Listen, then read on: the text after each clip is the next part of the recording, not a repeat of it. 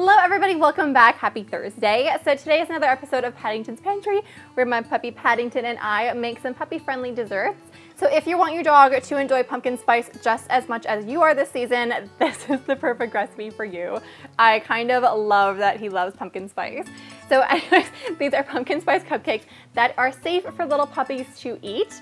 They're actually filled with all of Paddington's favorite ingredients, including ground chicken and pumpkin and cream cheese, and he was crying so much when I was cooking it. If you guys follow me on Instagram, you would have seen him just crying at the oven.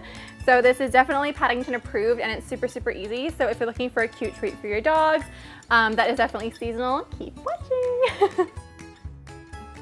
So first, you want to combine the eggs, pumpkin, banana, ground chicken, hot water, and ground cinnamon in a large bowl.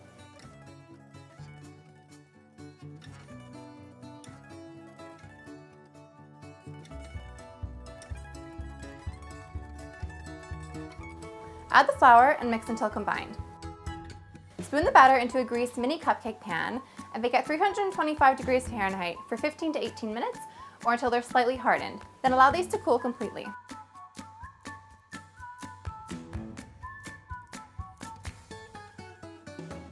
Beat the cream cheese with an electric mixer until it's pale and fluffy.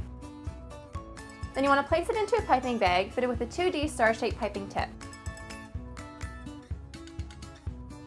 Then pipe the cream cheese onto the cupcakes and you are done!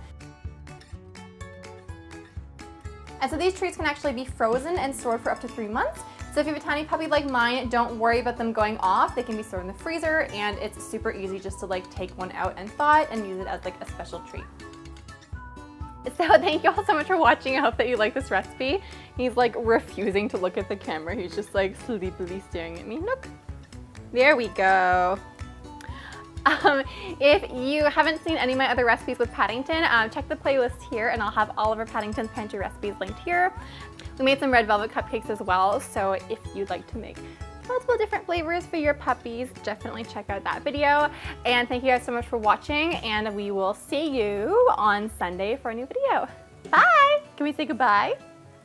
Bye-bye. You're waving, but you're not looking at the camera. That doesn't make sense.